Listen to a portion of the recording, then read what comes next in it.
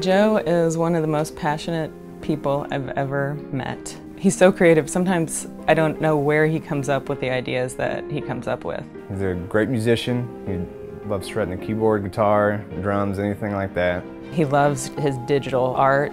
He loves robots. He loves dinosaurs. I love all of the hot rods he makes and stuff like that. You know, it all sounds silly, but when you see his work, you're like, oh wow, that looks pretty amazing. He's created robots using phone parts, and he's created exosuits for sculptures using orange juice bottles and pieces of old PDAs. If he gets into it, he wants to get into it all the way and always wants other people to be as passionate about projects as he is. Seeing that passion that he has for his work and his art and education, and he's just a wonderful person, I don't know.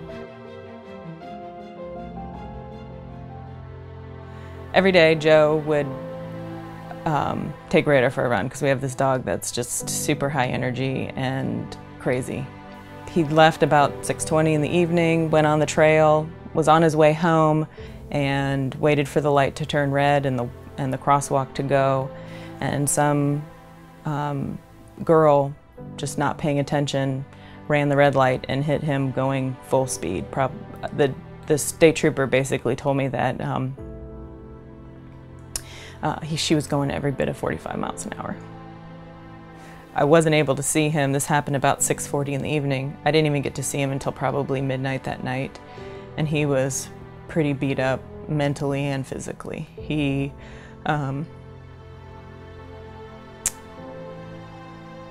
looked at me and he said, "I'm never gonna walk again. And I'm an artist with no hands."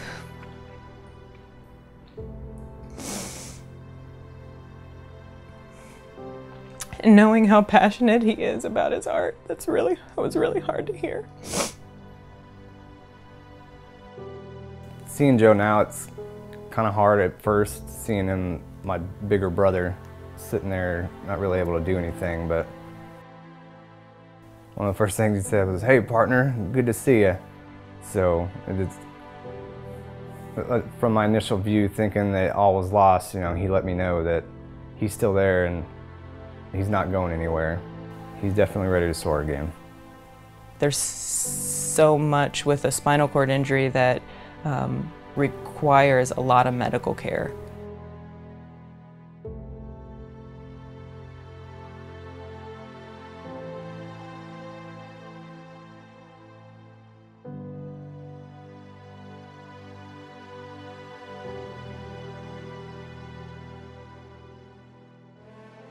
Joe's main goal is to get his hands back so he can do art.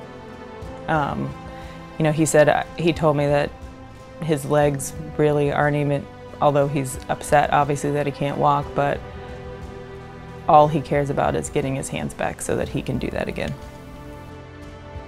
I'm just really looking forward to getting mobile again, hopefully getting my hands and working again so I can do what I do best, and that's put content in the world and make images and art that hopefully people, you know, look at and appreciate. And I just really want to be normal again and get back out there and do good work for everybody.